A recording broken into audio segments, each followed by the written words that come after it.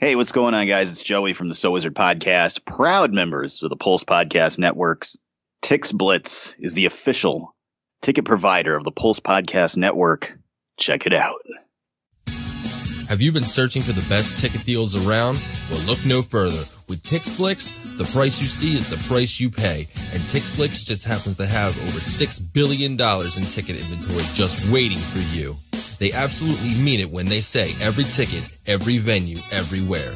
And you can save even more with promo code PULSE in all caps to save you 5% off your total purchase. Just go to TixBlitz.com and click the search bar. Search events based on your geographic location.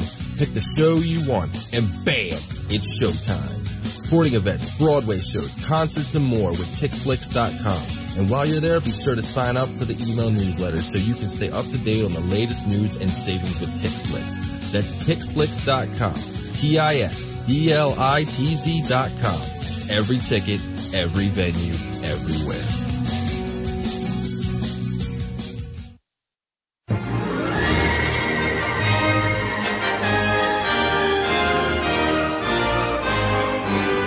This is So Wizard, Annie. Hey, this is Seb from Dinner and a Podcast, and you're listening to That's So Raven. So Wizard. Broadcasting very fast and very dangerous from the planet Malastare. You are listening to So Wizard. You're thinking people gonna die? The only podcast to make the Kessel run in under 12 parsecs. There'll be no one to stop us this time.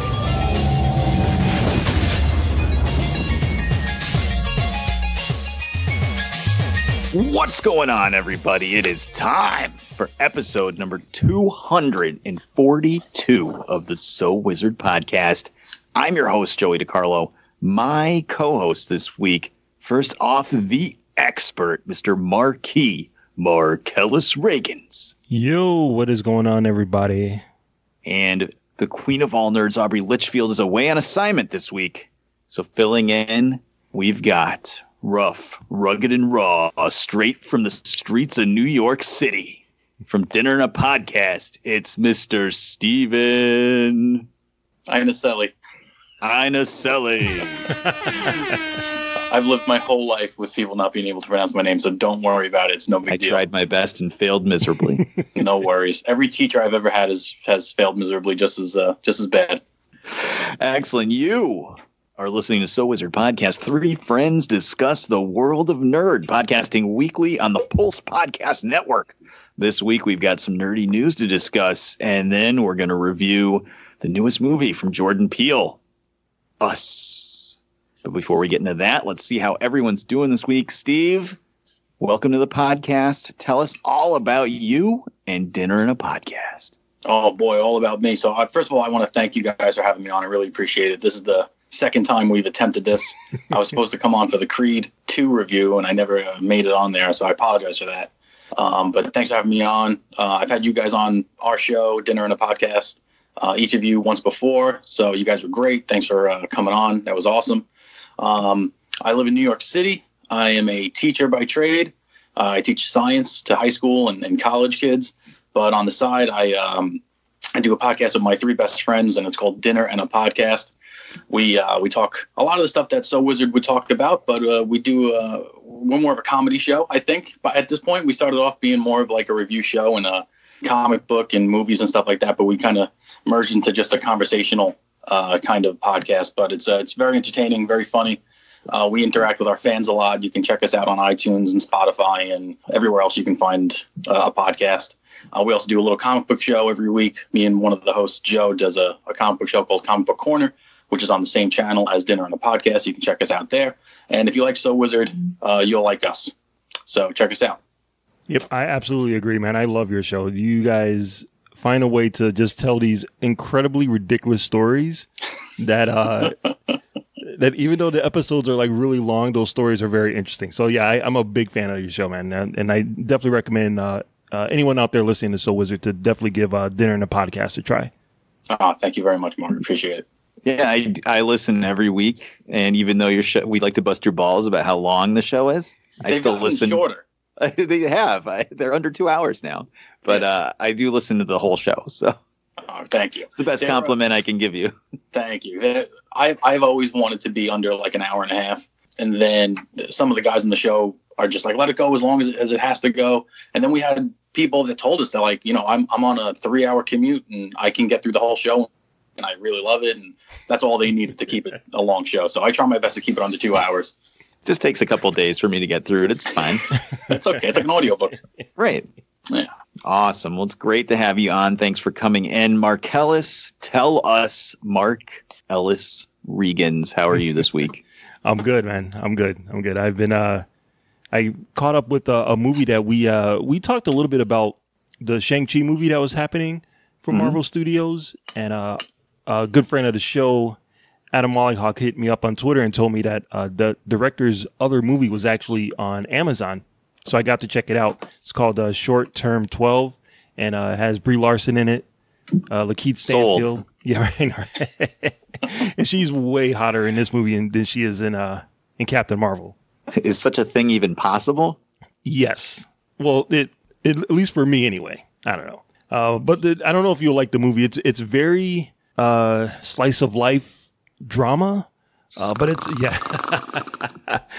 it's really good. It's really, really good. And it's done really well. And it gave me a good idea of what the director's filming style is like. He also wrote the movie too, which blew me away. It's basically about a girl who works at a foster care home that takes care of kids up until they're around 17 years old. And then once they turn 18, they get to leave the place. But it's about and kids. They go into Kumite underground tournaments. It's not quite the same thing. That might be the spinoff, the short term cinematic universe. But it's a really good movie. It's a really good, serious, dramatic movie, and it shows that Brie Larson is an amazing actress. She was definitely not given enough good material in Captain Marvel, but this movie is really good. If you want to check it out, it's on Amazon Prime. It's called Short Term 12. And the guy that made that is going to be doing the Shang-Chi movie for Marvel, hopefully. Allegedly. Right. I will definitely check that out because I've only seen her in Captain Marvel and in Kong Skull Island, and I was not impressed by her. And I know I should be because she's won an Academy Award. Mm-hmm. So I really need to see her in something that she shines in. So I'll give that a shot. Yeah, you should definitely do that. It's really good. But to be fair, you know who else has an Academy Award? Who's that? 3-6 Mafia? 3-6 Mafia. That's true. And the Suicide Squad. So, Not the Suicide Squad, just Suicide Squad. Oh, okay. All right. Then, so, Joey, how are you doing, man? I am fucking tired. Yeah. My usual work schedule is brutal. And then I didn't rest on my day off on Wednesday. I literally came home, got myself cleaned up. I had to go back to work for a meeting. Which was a very well scheduled meeting for people that work third shift to go back to work 2 hours later. And then I went out with Jay Money from Not Another Nerdy Podcast and S-Dog, who's our friend who had moved away across the country, but he comes back to visit. And we went to Gillette Stadium, the Patriots Hall of Fame, and Patriot Place, and checked out the Hall of Fame and the stadium. And then we ate. And the only reason I bring up what we ate is that we had bacon cheeseburger rangoons. Oh, man, that sounds good. They were like crab rangoons from Chinese food. It's like a square, like a triangle. Oh, okay. Yeah, okay. But instead of crab, it had bacon cheeseburger inside. So that's pretty awesome. It was fucking phenomenal. You can just take a tour of the stadium whenever you want. Well, you can walk around the outside and see in, but then you can go to the Hall of Fame, which is pretty awesome. So that's pretty sweet. Yeah, so we had a good time. And then, but I didn't get any rest that day so then I worked the last 3 days and came home. I didn't get any sleep because I had stuff to do. I went to see Us, worked some more, and then I had to work at my other job today. And now I'm here. And that's it. Gotcha. That's the excitement of my life. Is bacon cheeseburger rangoons is probably the most exciting thing that's happened in months to me. So. Awesome. But enough about us. Let's talk about us. Mark Ellis, why don't you tell the listeners out there where they can find more So Wizard podcast? All right. So everybody can go to SoWizardPodcast.com where you will find new episodes every week. You'll also find some movie reviews from yours truly. You'll find Netflix and Amazon streaming picks from our buddy, the awesome Adam Mollyhawk. You'll also find our merchandise there so you can purchase some of our t-shirts and look good while you're representing the show. Another great way to support our show is by doing your Amazon shopping through the link that we keep right on the website. Click on that big A, you do your Amazon shopping, you receive your products, and that way you'll be helping out So Wizard Podcast. You can also find our social media links there. We have Facebook, Twitter, and Instagram. You can subscribe to us on Apple Podcasts and give us a 5-star review while you're there. You can also find us on a Stitcher Radio app for your tablet or smartphone, Podbean, Google Play Music. You can stream our show through Spotify, and you can also stream our show through Podcoin, where listening to podcasts can also help you earn a little bit of money. You can support our show through our Patreon page, patreon.com/SoWizardPodcast. Receive bonus material from us every month.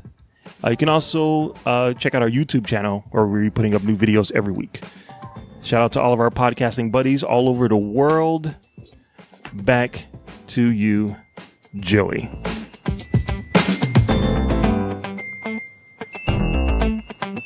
Sonic's arms are not freaking blue. Excellent. All right, Marcellus, lay it on us. What is going on in the world of nerd this week? Yo, pump it up. It's time for the news. Yo, we getting ready to bring you the news, boy. All right, so this week in Nerdy News, a couple of small headlines I wanted to talk about. Now, are you guys fans of the Bill and Ted series at all? Steve? I haven't seen it since it came out. Wow. So I don't remember it too much, to be honest with you. What about you, Joey? I fucking love those movies. I've actually watched both of them in the last few months with my son. So. Oh, nice. How old's your son? 10. Do you like them? He really liked them a lot. Yeah, I saw those movies in the theaters and watched them 1,000 times on VHS when I had them. Yes, I saw them both in the theater, but the first one I saw with my family when I was young when it came out, and my dad hated that movie. Wow, more than life itself. He'll still talk about it. If you're like, "What's the worst movie you ever saw?" and he'll talk about how much he hated Bill and Ted's Excellent Adventure and all the shitty movies I made him go see in the movie theater, like Breakin' 2. Yeah, that's the one that hurt him, the Bill and Ted one. Yeah, he hated that fucking movie so much. I don't know why. I thought it's fucking amazing, but okay. Yeah, maybe just didn't like history, or I don't know. Doesn't like Joan of Arc. Yeah, exactly. Socrates. So they did announce that there was plans to make a Bill and Ted 3, and this week we got a little video from Alex Winter and Keanu Reeves talking about how the movie is pretty much going to be coming out August of 2020. They put a lot of allegedlys and hopefullys in their statements, so it's still not official. But having those two guys announce it for summer 2020 seems like they're heading in the right direction. So me and Joey are both big fans of it. Steve, do you think this is something that you would want to check out in the future? Bill and Ted 3. Absolutely. I definitely would. Because I'm a huge Keanu Reeves fan. I'd have to revisit the first Bill and Ted's. There's two of them, right? Yeah, because this is the third one. I'd have to revisit those two before I go see it. But yeah, I would definitely check it out. Why not? Nice. Joey, how about you, man? Are you psyched that this is actually allegedly happening next summer? I think it's happening. If Keanu and Alex Winter are going to film a video together announcing it, it's a done deal at this point. So I'm excited cautiously. I mean, what it could suck. I mean, what if it's terrible? Right, like Anchorman 2. A lot of people or Star Wars prequels or I like those movies. Jurassic World, Fallen Kingdom. Dude, the Jurassic World movie fucking sucks. Can I curse on this show? Yes. Oh, as man, much as that you want. Suck. That show, that movie was the worst. Poor Chris Pratt. And what other franchises have come back and been terrible? I'm sure there's many more that we could come up with. So it's hard. It's Ghostbusters. There you go. Ghostbusters 2006. Answer the Call. Yeah. Okay. Well, that doesn't count. No thanks. That's kind of a reboot. We'll have to hold out until Ghostbusters 3 comes out to fully judge that movie, judge that franchise. So yes, I'm excited, but I am cautiously excited because this could be fucking awful. Because even though you want to believe that Keanu Reeves doesn't do bad movies because of how awesome John Wick is, Yeah. he also made whatever that fucking movie is where he clones his family. Replicas. Oh, yeah. I tried seeing that. It was in the movie for like a day, and then it was gone. It made like $1.75, and they like immediately dropped it as fast as possible. Yeah. One of you guys was on my show when we actually reviewed the trailer for that. Yeah, I was just about to say that I was on there. It was Mark. Okay. Yeah, they dropped and it. We were on, excited about it. Yeah. It seemed like it was going to be kind of cool. And then like Right. a year went by and the movie still hadn't come out. Yeah, he was at New York Comic Con that year that you were there, Mark, that I wasn't promoting it. And then it got shelved for like a year and a half. Yep. And then it went to the theaters and then was out of the theaters. So it must not be good at all. Potential future I Hate You Now watch. Maybe. Can it possibly be worse than Cool Cat Saves the Kids? Nothing could be worse than Cool Cat Saves the Kids. I'm sorry. That's true. That's why we paint on walls, Mark. Nobody loves us. So I'm psyched for Bill and Ted 3. I'm circling the calendar right now. I'm excited for the potential metal soundtrack. That's all I care about. There you go. All right. So if you are a big fan of the Star Wars animated TV show, The Clone Wars, and you have Netflix, if you haven't finished watching it, now's the time to do it, because come April, Star Wars, The Clone Wars is out of there for Netflix. It means you're going to have to wait until it premieres, hopefully on Disney Plus. I have not finished the show yet. I've watched probably like the first couple of seasons, but I keep hearing how awesome it is, and I keep meaning to check it out. So now I only have, like a week or so to finish this. 1 week as we record this, as the crow flies. So I'm psyched. That's what I'm going to be doing for the next week. So yeah, Star Wars Clone Wars. Are you guys thinking about finishing it up on Netflix, or is this something that you'd rather wait till it comes out in Disney Plus streaming? Joey. I have a confession to make. I have never fucking watched this. You haven't watched like one episode of it? Like I've tried a few times. Everybody keeps saying, "Oh, it's so awesome! It's so awesome! It gets so much better in the later seasons. It's so awesome!" And I sit down and I watch like 10 minutes of it, and I can't do it. The animation is shit, and it's just like, this is garbage, and I like can't watch it. I don't know. I don't know why. It's not like I don't like Star Wars and name my fucking kids after Star Wars characters. Like, right? Like I like Star Wars. Trust me. So I don't know why I can't get into it. I don't know. So I guess I'll never watch it because I'm not going to watch 6 seasons of it in 7 days. It's not going to happen. All right, Steve, what about you, man? Is there any interest of catching up on this show before it leaves? I am 1,000% going to be getting Disney Plus, so I'm in no rush to finish it. I'm like you, Mark. I've watched, it's like I get on board and then I kind of fall off for a little bit, and I get back on board and I fall off for a little bit. So I'm in no rush to really finish it, but I'm going to be getting Disney Plus 1,000%, so I can just watch it on there. Nice. Oh yeah. What is it about Disney Plus that has you all gung ho for it? It's Disney. That's I'm a enough Disney said. fanatic. If anybody ever listens to our show, you'll find that we do like 3 Disney shows a year at least. We always do a show about the park because every year we go to the parks. Sometimes every year, dude. Sometimes fuck off. I have a timeshare. I don't have a Disney timeshare. I have another company timeshare that's like a mile away from Disney World. Oh wow. So I don't have to pay for a hotel, because I got the timeshare. So we can go a little bit more than we'd like to. Or actually just as much as we like to. But one of the other co-hosts has Disney Vacation Club, so he's there every year. He goes like 3 times a year. Jeez. He can break up his points. It's a point system with Disney Vacation Club. Yeah. And you can break it. He breaks it up like, so he has 3 trips every year, which is pretty cool. So just the fact that Disney is having their own streaming service with every single bit of content that they've ever made on it, I'm totally in. Nice. I'm just getting it for the Marvel TV shows. That's what I want. Which Marvel TV shows are you particularly interested in? All of them. Okay. Especially the Bucky Barnes and Falcon team up show. Oh yeah, the original ones. Yeah, I'm ready. Take my money now. I'm excited about those Star Wars shows, those live action shows. Yeah, the Mandalorian one. It's gonna be so good. It's gonna be so good. Yeah. All right. Okay. So then we got a little bit of casting news too. They will not let this Masters of the Universe movie die. It's still supposedly happening by directors Aaron and Adam Nee. And we got a little bit of casting news. Noah Centineo, a gentleman who I'm not familiar with, but I guess he's on a TV show, a Netflix show called To All the Boys I Loved. He is rumored to be playing He-Man. I know nothing about this kid at all. Except for that he looks a lot like Mark Ruffalo, which is, I don't know if I can buy him as He-Man. But the He-Man movie is still moving forward. So let's get you guys' takes on it. Steve, how do you feel about the Masters of the Universe movie still happening after all of these years? I would like to see a Masters of the Universe movie because the one that they actually made was a friggin' shit show.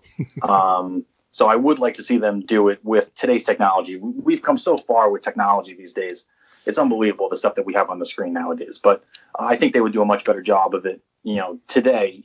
Even if it sucks, right? It'll look 1,000 times better. So right there, it's an upgrade. This kid, though, I'm just taking a look at him now. He looks nothing like He-Man. Right. Like, he looks like a Jonas brother, to be honest with you. Yeah. Well, picture him with like a straight blonde wig, though. Does that work any better? No, because he doesn't look... people with blonde hair have, light eyes and fair complexion. This kid looks like a Goomba. The mushrooms that Mario jumps on? Yeah. Just like that. No, I don't know. Maybe it'll work out. I don't know.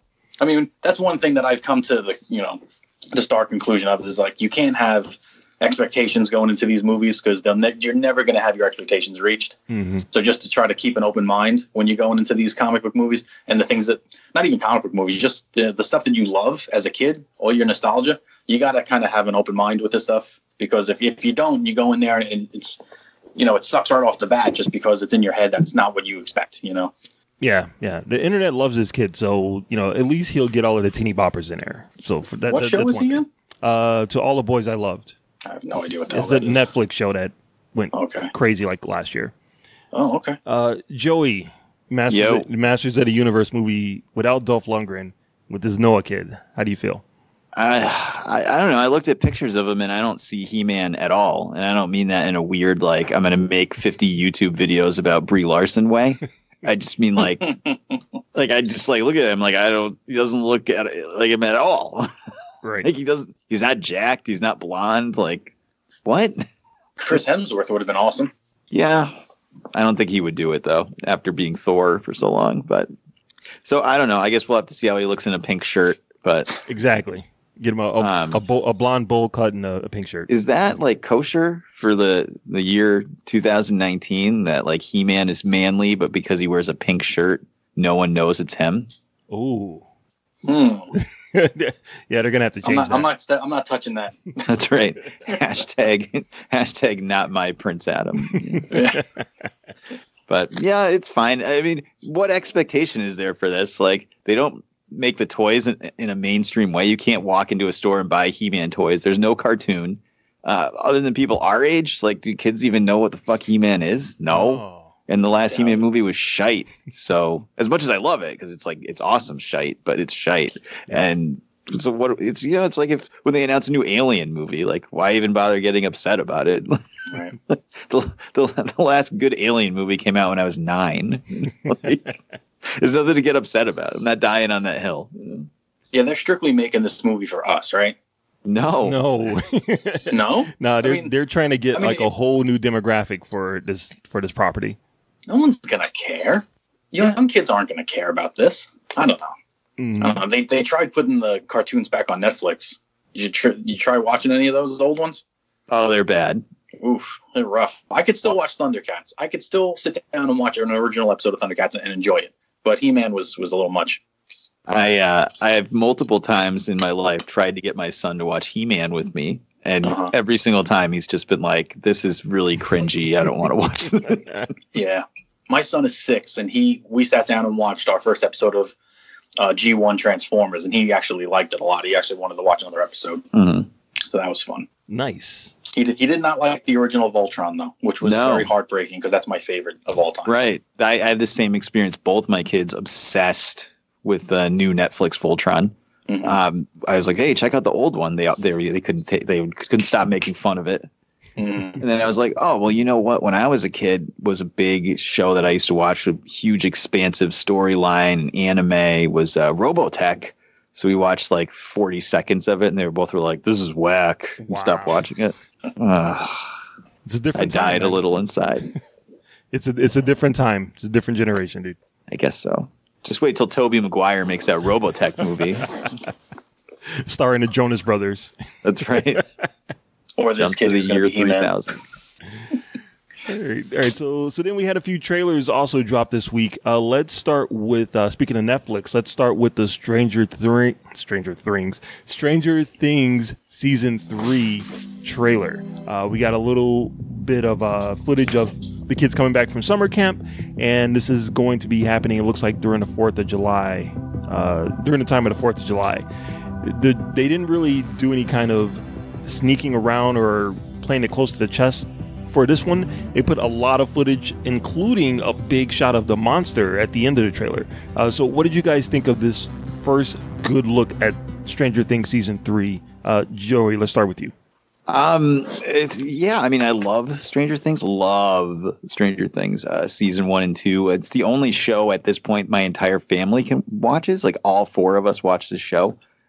When they drop the new season, it's like a race between all of us to binge it as fast as humanly possible. So I'm super excited. I will say, though, honestly, I would have been happy if it ended with season 2.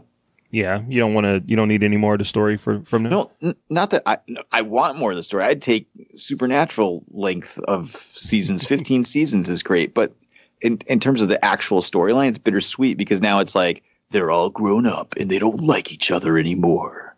And I'm like, well, I just want to believe that, Mike and Eleven are dating forever, and Toothless is styling his hair with hairspray, and everybody's happy. In the end, that's where I was glad where it left off, and now actually everyone is awful again.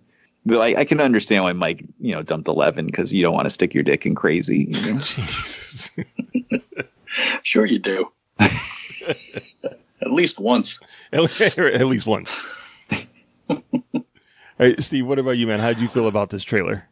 I want to echo Joe's feelings with it a little bit. I think it could have ended after season 2. I like things ending on a high note. Yeah. But with that said, like Joe said, I'll take 100 years of Stranger Things.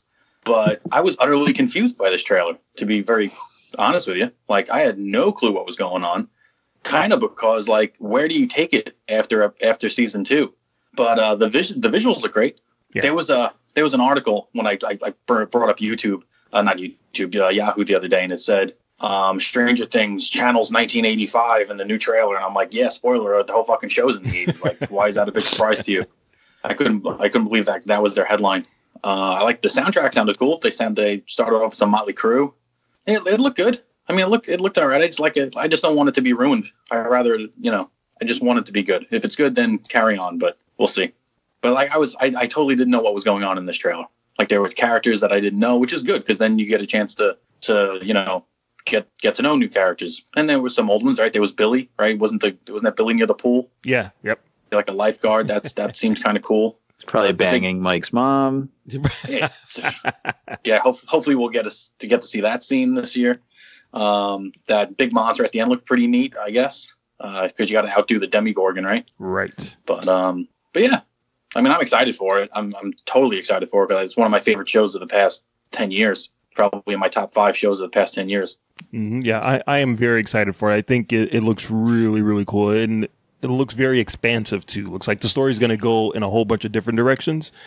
So I'm down for that. I'm definitely going to try to binge the whole thing as soon as it comes out. Did you hear about the spin-off show that we were getting? No. Stick your dick in some crazy? Except for this one's going to take place in the 90s. That's right. Oh, is it really? No. Oh, Stick Your Dick in Some Crazy will be in the 90s. That's right. We'll see the result of that with their kids. Yeah. I'm just hoping they have their plan, they have their storyline set, they have their set number of seasons, and they stick the landing every year so it can be a great TV show and not just a good TV show. Do you think they bring back that that girl from season 2, one of the other number girls? I think they will eventually, but I don't think that they'll. I think they'll pivot away from whatever they were planning with that because there was such a negative backlash to it. Well, just because it just didn't fit. Not that it was bad. I just don't think it fit in the storyline. I liked it. I didn't have a problem with it, but some people really hated it. So yeah, I liked it. I thought it was actually pretty good. It's nice to get something a little bit different from the same old, same old. I would have liked to see more of that person, to be honest with you. I can't remember her name at all. 8. I thought that you could have built a whole show around that idea, you know. But I thought it kind of just pumped the brakes on the show a little bit. Like as you're watching it, it kind of just it slowed the momentum of the show a little bit. That's all. I just want it to, you know, be a show like Breaking Bad or The Shield, where every single season is awesome, and you can just say, "Hey, you like this type of show? Watch this." As opposed to being like, oh, you want to watch Lost? Well, the first season is good, and the first half of the second season is good, but all of season 3 is really terrible, and it's pretty bad for the first half of season 4. And that's not a great show. That's a good show, but it's not a great show because I have to quantify everything about it. Yeah, With I think asterisks. a lot of Marvel shows are like that, though. Yeah, you know, Daredevil is probably the only one that was solid for 3 seasons. I would disagree there. I think I would say season 2 had a hitch in it. I think it was a couple episodes too long. Season 1 was great. I think season 3 was the best one. But I mean, Luke Cage halfway through both seasons, I kind of fell off. They were Iron great. Fist, you watched all of it one night. Ugh. I wouldn't have made it through the night if I did. Like physically made it through the night. All right, so the next trailer I want to talk about is one that we've kind of mentioned on the show before. That it was happening and we couldn't believe it.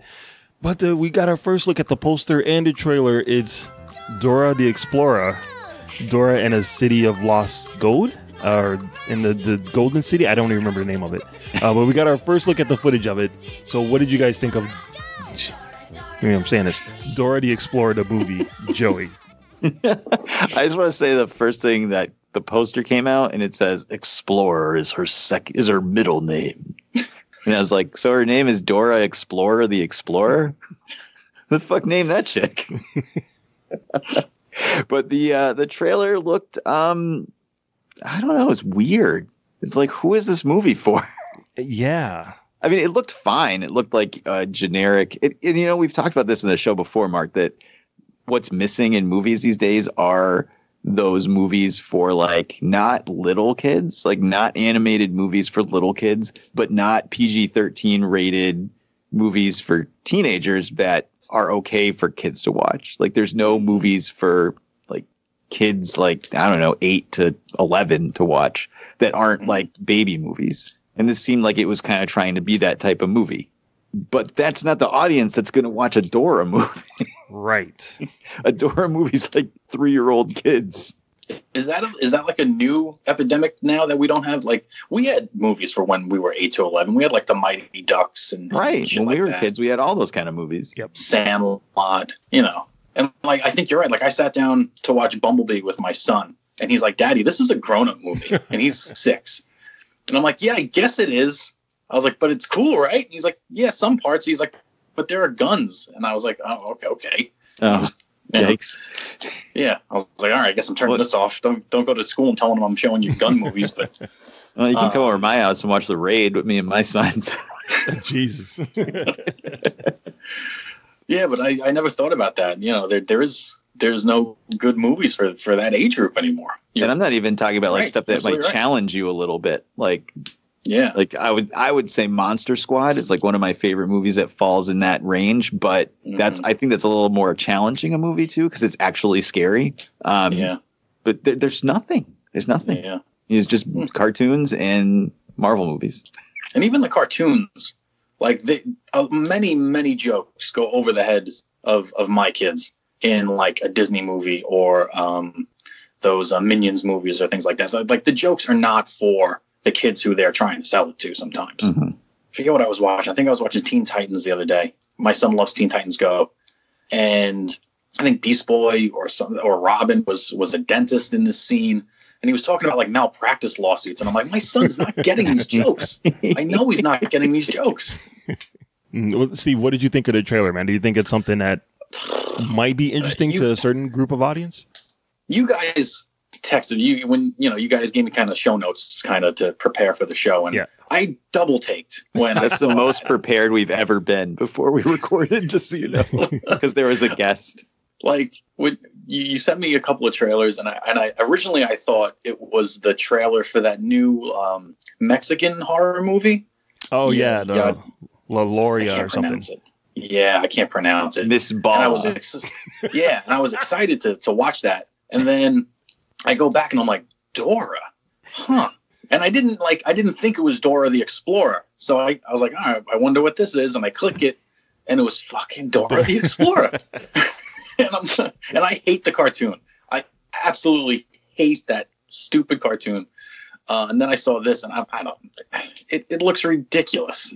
But maybe it fits into that 8 to 11-year-old movie category. If it was like titled something else. It was like Agent Cody Banks. Yeah, but no fucking 8 to 10-year-old is going to go see Dora the Explorer. It's a baby show. Yeah.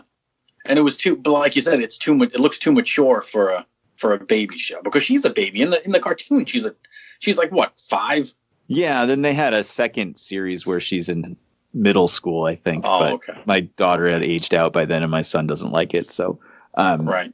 But yeah, I don't know, man. This looks like it's going to be a megaton nuclear bomb flop. Yeah, of course. They got that one character who's just like, of course Dora knows the monkey. Of course Dora has a backpack. Of course Dora is weird. I was like, oh, I don't know, man. This is weird. It's going to be a big flop. Just don't look up the 4chan memes about it, because I get a visit from the FBI. Oh, Jesus. God, no. The monkey looked terrible too, didn't it? Yeah. Yeah, the CG is not good. Yeah. Like I've seen Planet of the Apes. I know that technology exists for like good monkeys. What are they doing? You want them to use the entire budget of the movie just on boots? Yes. And is Diego like 19 in the cartoon? I thought he was younger than her. I don't get too deep into the Dora lore. I just know that he hangs out with baby jaguars. And there's a very irritating backpack that just keeps yelling, backpack. That's right. And then they ask you a question and stare at the screen for 30 seconds. And no one moves or makes a sound. Do you think they're going to go in and out of Spanish and English like they do in the show? I hope so. I'm still angry that her shirt fits, though. It's not canon. Oh my God. She looks like a badass, though, man. She freaking beats people up. I know. What little toddler is going to watch this movie? They're going to have nightmares. It's like Tomb Raider, Dora the Explorer edition.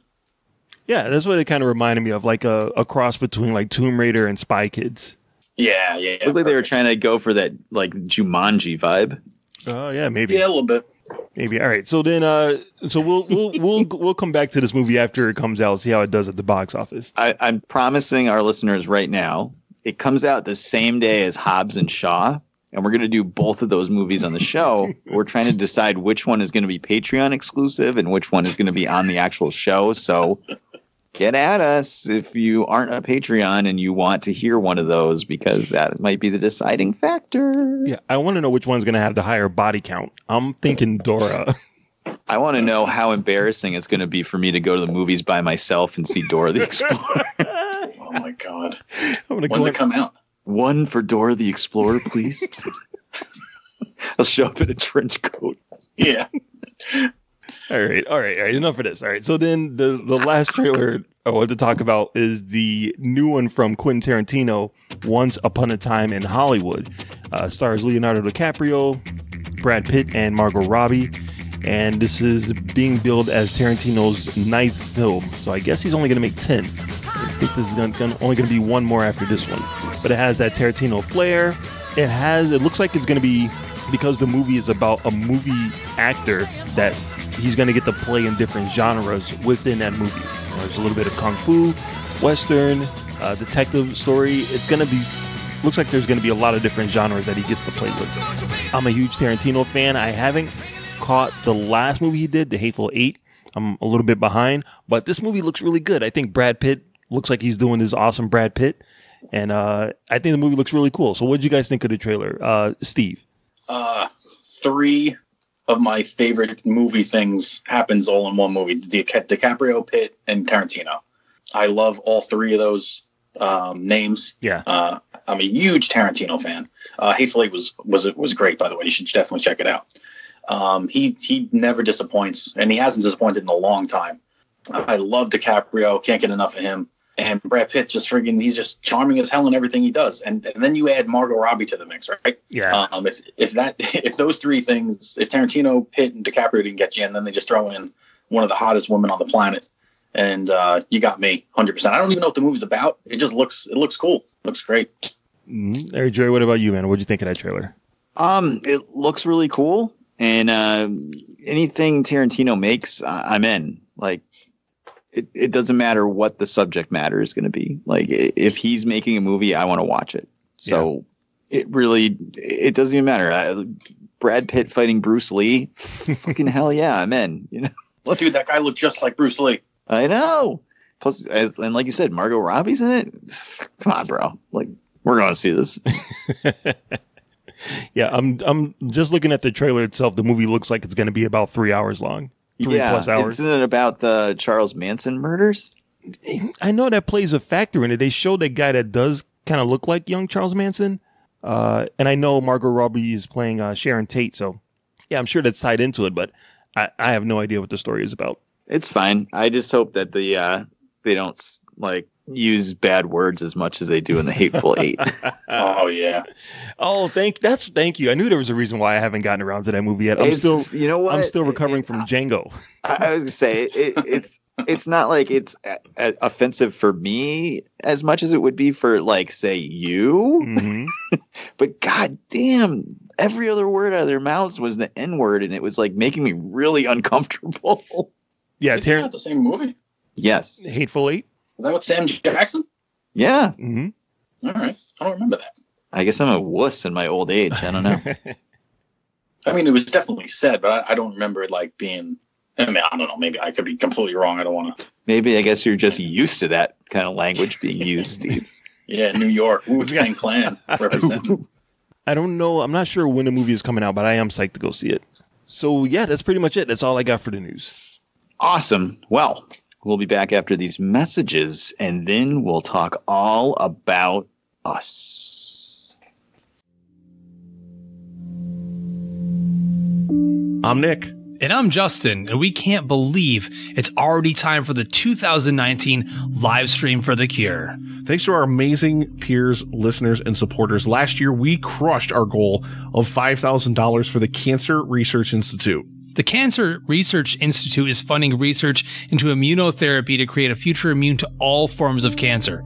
Every single cent we raise goes to them. And they're also rated over 92% on charitynavigator.org. This year, we're aiming our sights even higher with our most ambitious event to date. Join us May 17th through the 19th on twitch.tv/epicfilmguys for 40 hours of live content from us and other amazing shows who will join us to try to reach $7,500. Please visit www.livestreamforthecure for more information or to find out how you can be a part of the event. Together, we can make a difference. Hey, what's going on, everybody? This is 8-Bit Ray from the Gorilla Brain Podcast, part of the Pulse Podcast Network. Did you know that you could be using this spot to advertise your company or business? Well, I've done the research, and PodcastInsights.com report that podcast listeners are loyal, affluent, and mostly college educated. But most importantly, are 5 times more likely to interact with the ad they hear on their favorite podcast than an ad from any other medium. If you would like to advertise your company or brand with our network, it's simple. All you have to do is send an email to marketing@pulsepodcastnetwork.com. I'll say it one more time. marketing@pulsepodcastnetwork.com. And we hope to hear from you soon. And we're back. So we all had a chance to see the new Jordan Peele movie, Us. We're going to give some initial impressions, non-spoiler, then Marcellus will drop the spoiler drop, and it's probably going to be fast because it's going to be really hard to talk about this without using spoilers. And then we're just going to spoil the crap out of it and talk all about this movie. But before we get into that, some non-spoiler impressions. Just what'd you think about the movie? Steve, you're our guest. What did you think of Us? I thought it was good. It wasn't the best horror movie I've seen. It wasn't by any means the worst. It was a very entertaining movie. It wasn't what I expected it to be, because I'm not a big trailer guy. If anybody listens to the Dinner and a Podcast show, you'll know that I don't watch trailers. So I didn't know a lot about this movie going in. I didn't know a lot about who was in it going in. And it was not what I expected at all, but I definitely enjoyed the movie. How about you, Mark? Yeah, I love this movie. I was very pleasantly surprised because I could not figure out what was happening, but I was along for the ride through the whole thing. I thought it was really good. I thought this was a really good second film from Jordan Peele. Awesome. I also fucking loved this movie. I thought it was phenomenal. Wow. I sat there after it ended like, fuck. And that's really... I sat there saying fuck as well, but I think for different reasons. Yeah, Lupita Nyong'o is very hot, so... Oh, she's amazing, isn't she? Jesus. And you get two of her. That's right. Except one of them is kind of weird looking and wears a red jumpsuit. That's the crazy we were talking about before. That's right. And what do we already say? Don't stick your dick in crazy. Those are the two things I told my son when we had the talk. Wrap it before you tap it. Don't stick your dick in crazy. That's probably the worst talk ever given. Any other questions? Talk to your mom. I thought I was going to give the worst talk ever. Oh. All right, Mark, play the spoiler drop and let's just get at it. There is no way to talk about this without spoilers. So. Spoiler alert! I had seen the future and I had to prevent it. All right, take us through it, Mark. What do you got? So the movie plays out, the beginning of the movie kind of plays out pretty much like the trailer does. There's a family who is going on vacation, going to the beach for a little while. Husband, wife, 2 kids, going to the beach and are going to a vacation home. Later on, as they're in the home, a family appears outside of their door and kind of makes their way into the house. From there, the family sees that the people that are trying to break in look just like them and are doppelgangers of themselves. So now they have to figure out a way to fight this other family and get out of the house. I thought this movie was going to be all about the house invasion. As soon as the family showed up and they broke their way into the house, I was assuming that that's what the whole movie was going to be about. I had no idea that it was going to expand outwards. So what did you guys think of at least the beginning of the story, the setup between the family going on vacation and then the flashbacks of young Adelaide when she was a kid? Let's start with Steve. Well, I just want to say, when I said it was not what I expected, yep. You just nailed what I was talking about. I thought this was going to be an entire movie of home invasion. Mm-hmm. And I thought, the end of this movie was going to be them getting away from this family somehow from the house. Yep. So for it to not be that completely, I mean, they stopped being in the house after like 15 minutes. I don't even know if it was 15 minutes that they were in the house. So I was very surprised at that. And I was like, wow, this is deeper. This has more levels than I thought it was going to have. And then when it goes to the flashback of the young girl, or of Adelaide when she was a kid, I was just like, wow, what a shitty dad this guy is. Right? He is the shittiest dad ever. Holy It was cow. the 80s, though. Guess. I don't know. I mean, and the girl, she wasn't very smart walking onto a dark beach on her own either. But yeah. I mean, it was pretty cool. This movie just. There were some things about this movie that just didn't connect for me. Like they left, and I know they left things open to interpretation and things like that, but there were lots of parts of this movie that I just didn't feel that were connected to one another. Mm-hmm. But as far as the beginning goes, yeah, the beginning was cool. All right, Joey, what did you think about the beginning of the? I thought the movie started off fantastic. Right when it just starts, like the music and the rabbits. Yep. Me and Janine are both like, we're already fucking scared.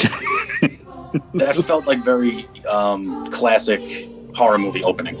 Right. We're always like, fuck. And then all the stuff with the girl at the carnival, like you just know like something awful is going to happen.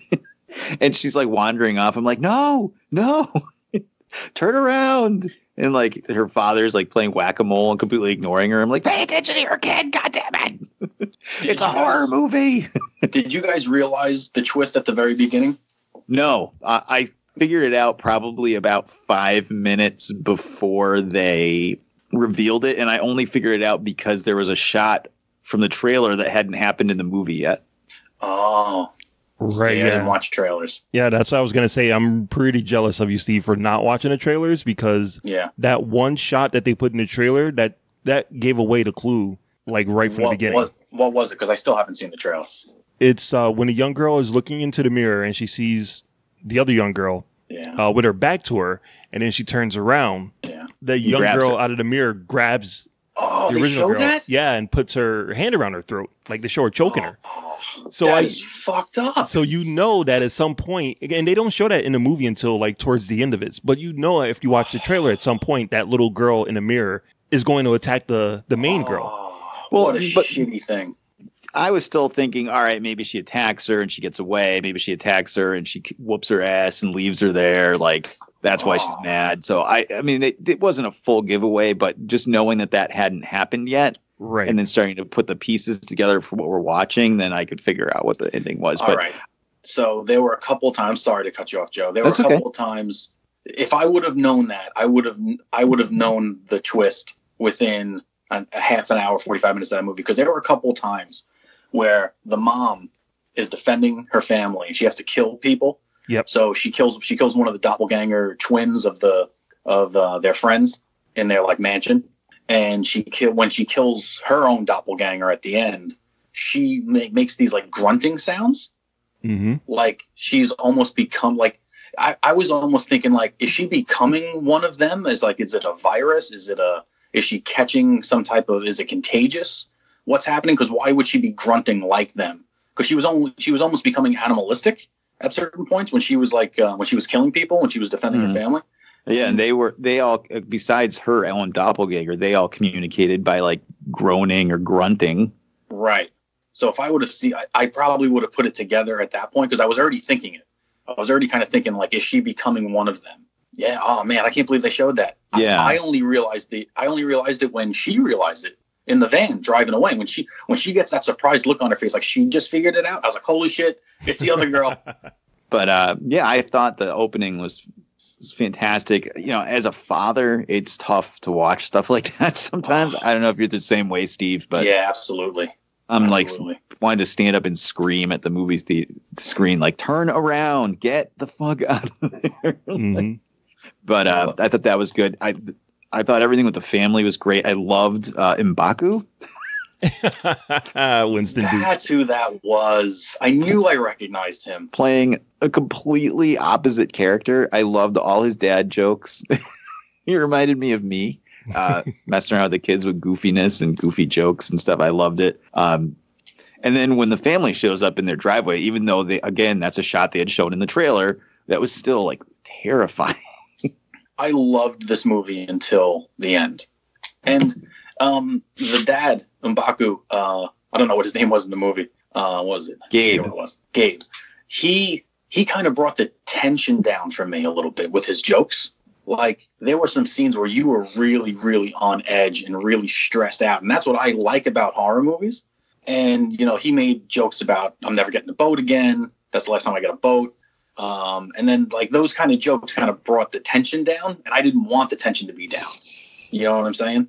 I kind of needed it because when they were all being confronted by them and he's like, you can take my wallet, you can take the boat. And the daughter's like, nobody wants the boat. No, but that wasn't like that's not even the point that wasn't even a part of the movie that I was talking about. Because he literally thought that they were there to rob them. Right. Yeah. And his daughter was like, you moron, that's not why they're fucking here.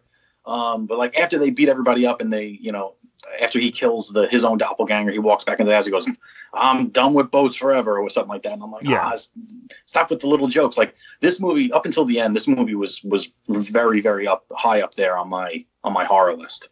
But then, you know, like his little jokes here and there just kind of brought me down. But that didn't affect how much I liked this movie at all, though. So what'd you guys think of their wacky neighbors, Elizabeth Moss Tim from Tim and Eric? Yeah, I never watched Tim and Eric. I have no idea who that guy is. I thought he did a really good job as both characters. But what'd you guys think of them? I thought they were fine. I mean, they played a pretty good, typical, rich family that hates each other, I guess.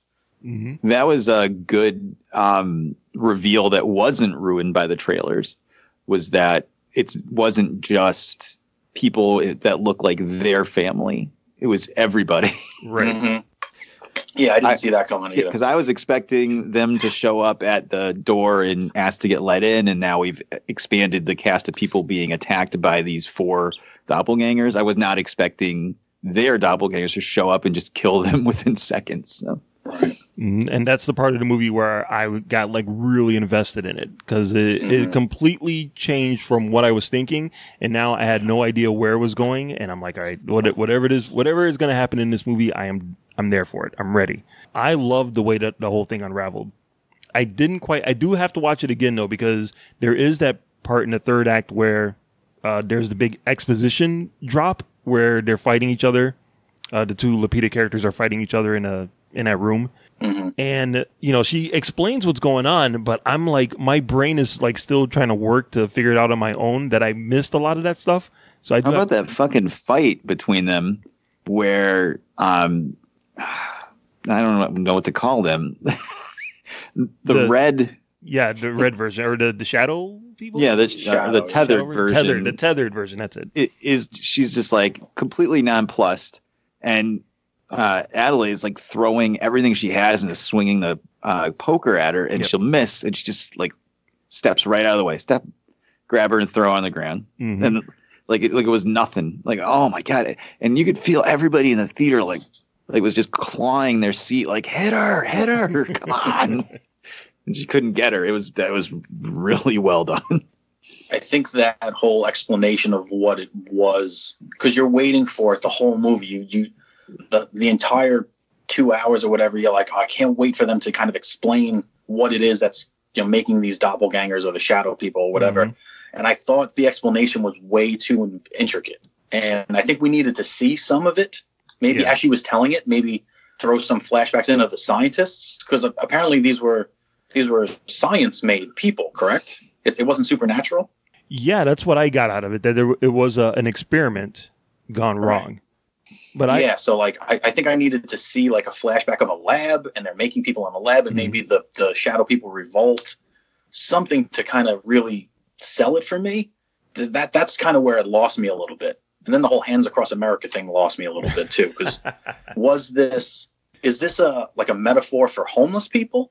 Kind of. Oh, yeah, could be.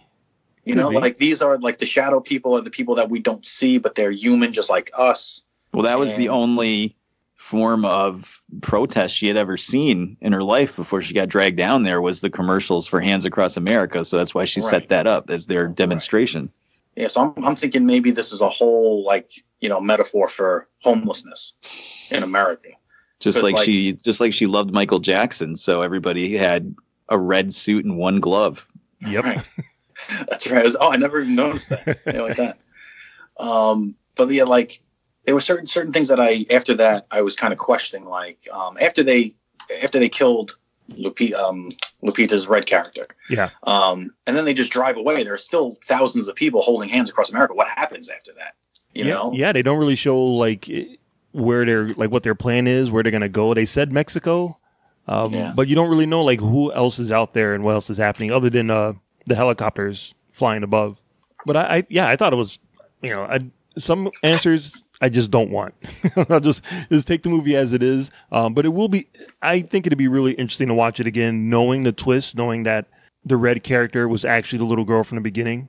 Because now you see it from her point of view.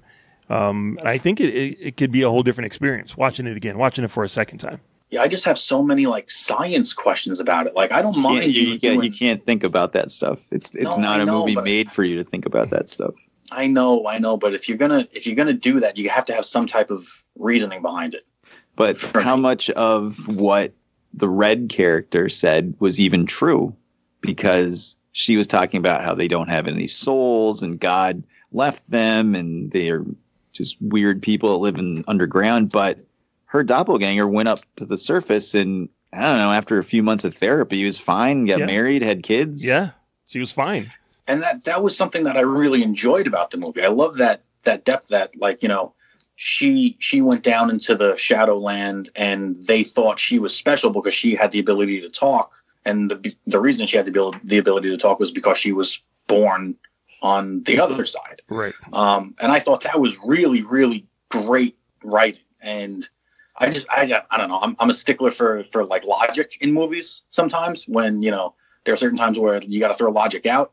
But I thought if you're going to go the science route, you kind of have to have some backup for it. That's all I'm saying. But I did really enjoy this movie for the most part. Yeah. It was nature versus nurture. The doppelganger went up to the surface and got care from psychiatrist, and I guess her mom was loving. Maybe your dad needed a smoke, but and she was able to get married and have kids and live a quote unquote normal life. The other one got thrown down the escalator and spent her entire life planning whatever the fuck that was. And it goes to show you that, like, you can reform someone who's been in that type of situation, like a homeless person. You can take them and help them rebuild their lives, and it's just as easily that quick. Your life can be ruined and you can go from having everything to having nothing. You know, like, the more I think about the homeless aspect of it, the more it fits. But maybe I'm just creating that in my own head. No, I think this movie is open for a lot of different interpretations, and I definitely think that's one of them. I think you can also look at it as immigrants coming to America. There was one line where they said, why would they be treated special? Or what makes them special? And they're like, because we're Americans. Right. So, yeah, I thought of it as being, Americans have, like, everything that we have, we get to take advantage of it. And there's people who live in other countries that are kind of like ours, but not quite, who want to get over here, want to be on the other side of it. I don't know. There's a lot of, I think if you watch this movie like a couple of times, you'll find different things in it. But I think as a whole, as a beginning, like, start here, in here, I think it's a pretty solid movie. If they would have made it supernatural. Yeah. That way I don't have to ask questions because it's magic or whatever. Like, who fed the rabbits?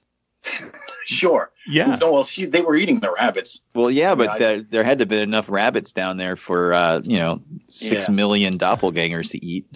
Right. And, like, why are they all like mimicking the behavior of the people on above? You know what I mean? Mm-hmm. Like, during the carnival, like, there was a couple feeding each other, like cotton candy, and, like, underground there was the same couple, but a shadow version doing the same action. Like, if you would have just told me, like, this is supernatural and there's no explanation for it, I'm like, yeah, cool. It's magic. We don't have to explain shit. Exactly. Yeah. I agree. I thought my whole theory watching this movie is I thought they were are actual legitimate shadows, like, come to life. Like, scientists made a way to take, because the only way we have shadows is if there's some kind of light on us. It's the only way that we are able to cast a shadow. And I thought don't forget that the red version was like, yeah, they made us, and then they were like, yeah, this isn't working out, and they just left them there. They're like, we made 6 million clones. We're just gonna leave them in a tunnel. And then they made sure that their clones married the right other clones and had the same exact kids. You're thinking about it too much. I know, dude. If you made it supernatural, if you put that logic into horror movies, you will not like any horror movies at all, man. But then don't put science into the horror movies. How did Jason's boat get from Crystal Lake to Manhattan when a lake is a landlocked body of water? Magic. Exactly. Don't have to think about it. I will like to say there was one small aspect that I actually really loved about this movie that had nothing to do with the movie itself, nothing to do with the plot itself. But I always play this game whenever I watch because I love comic book movies so much. Whenever I watch like other movies, I see actors and go, okay, that's not Christian Bale, that's Batman. Or that's not Jack Nicholson, that's the Joker. I immediately connect the actor to the comic book characters. In this movie, I was able to go, look, there's M'Baku from Black Panther. There's Black Manta from Aquaman. There's Starfire from Titans. Who was Starfire? She was the mom. Which mom? The Adelaide's mom. Oh, I just want my daughter back. Where was Black Manta? He was the father. He was the guy who was ignoring his daughter. Oh, I didn't see their faces at all. Yeah, you get a really good look at him. You get a really good look at him at the beginning, but you get a really good look at him when they're doing the shadow versions of him, or the tethered versions of him. That's pretty cool. Yeah. So and Lupita's from Black Panther too. So I'm like, yeah, all right, this is great. the little comic book nerd in me loved that aspect. All right, so All right, final so we ratings got on it. I got some questions for you guys before we shit. give our score. All right. Okay. So the first one is, if you were going to get Jordan Peele to make a superhero movie, what superhero movie would you want him to make, Mark Ellis? Oh man, it's tough. Like every superhero movie that I've wanted, I've pretty much gotten already. I would say, you know what I would want? I would want a live action Miles Morales story. That's what I would want. And Jordan Peele doing Miles Morales. That's a great choice, dude. Well, now you have to pick something different because Mark took it. Yeah, I know. Tell me about it. How about the new Green Lantern kids? There you go. Not Hal, not that group. The new group with Jessica Cruz, and I don't know the other Green Lantern's name. Oh, the Muslim guy, right? Yeah. Oh, fuck! What is his name? Don't know his name off the top of my head. Can't remember. I haven't read it. Wow. Because I want to see a good Green Lantern movie, and they're young. I think that would be interesting. There's some psychological stuff going on there because that Jessica Cruz is kind of messed up in the head. Right. She has anxiety or something. Yeah. Right. So I think that might be cool. Well, I would say Marvel Studios and Jordan Peele present Blade. Oh, that'd be cool too. Oh shit, that would be good. That'd be really good. Back up the Brinks truck, Disney. Let's get this shit done. God damn it, why didn't I think of that? That's good. That's real good. I think both of your choices are very, very good. All right. Now the second one is a little more sillier. The inevitable sequel to Us is going to come out. What would I'll go. What would you title the sequel to Us, Steve? Them. Okay. Oh, that's good. Mark Ellis. Just the two of us. Oh, that's a good one. That's good.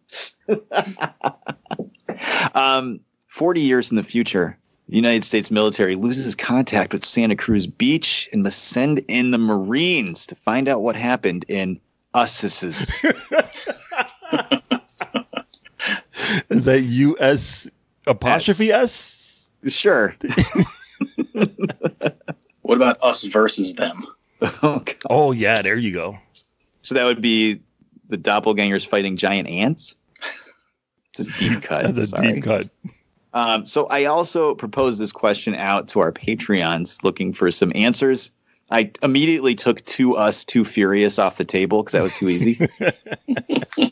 And I did get some responses. So Maggie, our good friend Maggie in Patreon, who is from the Rock Candy podcast, one of my favorite shows, also suggested Them right there on the same wavelength. Brent from Home Video Hustle, another one of our favorite shows, and another one of our Patreons, suggested Step Up, the number 2, Us. Paul from the Countdown podcast, another of our favorite podcasts, who's also a Patreon, suggested Us 2, Electric Boogaloo. Of course. I don't know if that would involve like a doppelganger teen center. Hopefully breakdance battles. I'm not sure. And John from Pina Comics chimed in with Use. Maybe that's like Italian doppelgangers or something. Yeah, it's the Brooklyn family. And then finally, and this one actually is really funny, So Wizard senior political correspondent Amanda, another one of our fine Patreons, I posed a question to her, and she actually stole, which was my first thing I was going to say, and I didn't say it to her already. She just came up with it on her own, which shows the wavelength of somebody I've been friends with for a long time. Us Too, but the 2 is the S in Us. And the entire soundtrack is U2 music. And that was my original choice, but I had my backup, thankfully. So fantastic. So now that we've done enough goofy questions about Us and talked about the movie, let's get a score out of 5. Steve, you're the guest. What'd you give it on a scale of 0 to 5, with 0 being the worst and 5 being the best? I give this 3.5. It was very good. Oh, you're a tough grader. I told you that I'm a science teacher, and the science threw me off. Fault me for that, but that's it. But it was still very good. If they would have said it was a supernatural thing, I would have given it a 4.5. Okay. So it's not scientific enough that there's a giant underground complex filled with clones eating rabbits, only protected by a single door and an escalator? Exactly. Okay. Mark Ellis. Yeah, I would give it, I I'm going to have to watch it again so I can fully absorb everything that I want to in a movie. But from the first viewing, I'll give it a 4 out of 5. I want to give it a 4. I'm pretty sure if I watch it again, it's going to be bumped up to a 4.5. But for right now, 4. All right. Well, I guess I am going to be the outlier here because I'm going to give Us a 5 out of 5. Whoa. I thought this movie fucking ruled. I know, and I agree with Steve. It has problems. If you sit down and start thinking about the story a little too much, the cracks start to appear. Yep. But sitting in the theater watching it, it was scary. It was funny. It was well made. It was well directed. It was fucking awesome. I loved it. I'd be stunned if this is not in my top 5 movies of the year in December. So I give Us a 5 out of 5. I wanted to ask, what did you guys think of, like, exactly how scary the movie was? Like, were you like, because I know there wasn't really any jump scares, but did it feel like a real scary movie to you? I thought it was scary. I thought the scary stuff was in the trailers, like in the commercials. Yep. Like I saw like the teaser of the stuff in the house, and I thought that was the scariest stuff that you saw. Yeah. I'm a big punk when it comes to horror movies. Like I watch them with my hands over my eyes. I wasn't scared at all during this whole movie at all. It was not scary at all to me at all. I mean, it was suspenseful and intense, but yeah, I wasn't scared at all. It was just really tense. Yeah. Especially not knowing what was going on in the movie because I didn't read any spoilers, so like not knowing who's going to survive, who's going to make it through this. Are the kids going to die? Is that girl going to get kidnapped? Is that kid going to get, so it was like really scary. But I think someone in the family should have died to make it a little bit more, have a little bit more consequence. Someone should have sacrificed themselves or someone should have, I thought it might have been a little bit better if someone in the family, did it. Mm-hmm. But I don't know who, because they were all great. Yeah, I didn't want any of them to die. Yeah, I want them all to live. I think the dad could have died. Oh, it could have made an impact on the movie. Not because I didn't like him. I liked him. He played a buffoon though at some points, didn't he? Like yes. He was very incapable of certain things. Yeah, and that was great because you expect him to be a badass from watching Black Panther. So. That's true. That's true. But I really enjoyed this movie. I really, really did. Awesome. All right. Well, I guess we're going to wrap it up. Let's get some recommendations for the listeners out there. Steve, recommend something for the listeners and then tell us where they can find you weekly on Diderita Podcast. I recommend Titans on the DC Universe app. That show. No good? I like that show. Not my thing. That's okay. You liked us a lot more than I did. So yeah. Check out Titans on DC Universe app. And you can find Dinner and a Podcast pretty much everywhere you listen to podcasts. You can find us on iTunes and Google Play, Spotify, Podbean, Stitcher Radio, all those cool places. We are part of the IHOP Network, the International House of Podcast Network, because we have some people from overseas in that network as well. So take a listen to them. And yeah, that's really it. Just give us a shot. If you like So Wizard, you'll definitely like us. Sweet. And we agree. We wouldn't have you on the show if we didn't like your show. So definitely check them out. Marcellus, what do you got for the listeners this week? I mentioned before Short Term 12 on Amazon. I also started watching Into the Badlands, a show that I meant to start watching a few years ago when it premiered. The thing is, it comes on like late Sunday nights and there's just way too much to really absorb at that time. But the show is actually really good. It's really, really good. I've already burned through like 2 seasons of it. It's like a comic book movie. It kind of reminds me of The Matrix. It's like a comic book world that's not based on any comic book at all. There's violence, there's kung fu, it's bloody as hell, and you get assassins wearing 19th century bowler hats, which you don't see every day. So if you haven't checked out Into the Badlands, I think the final season is starting soon. It's on Netflix now, and it's really good. It's really, really good. I can second that. It is a really good show. Awesome. Well, I will recommend everybody goes to SoWizardPodcast.com where they can find the podcast every week. Links to all our social media accounts on the right-hand side of the page. Movie reviews, streaming picks, and so much more. SoWizardPodcast.com. Don't forget to subscribe to us on iTunes /Apple Podcasts, Spotify, Podcoin now, and just about any other podcatching app under the sun. You listen to your pods there, we will be there. Don't forget to check out our Patreon page, patreon.com/SoWizardPodcast. Monetarily support the show each month and get exclusive extra episodes of the podcast and more. Check out our YouTube channel. Search So Wizard Podcast on YouTube. We got new content every week straight from Adam Wallyhawk. And I will recommend that you jump onto Netflix and check out the new movie that is the story of Motley Crue called The Dirt. It's out now? Yeah, it just came out this week. Oh, awesome. Yep, because guess what, guys? That's what we're going to be talking about next week on the podcast. So it'll be all metal, all Motley Crue next week on the show. Marcellus is already teasing his hair. Oh, I can't wait. He says sarcastically into the microphone. Joey's stuffing his socks into his pants. That's right. That's right. But that's next week. This is going to do it for this week, episode 242 of the So Wizard Podcast in a row. I've been your host, Joey DiCarlo. My co-hosts have been Steve, direct from Dinner and a Podcast. Thanks, guys. Appreciate it. Thank you for being on. We really appreciate it. And the expert, Mr. Marquis Marcellus Reagans. Everybody have a good week. If you haven't gone to see us, go check it out. Shout out to Starfire and Black Manta. Wakanda forever. I've been your host, Joey DiCarlo. This has been episode number 242 of the So Wizard Podcast. Remember, friends, future events such as these may affect you in the future. We'll see you next week. Good journey.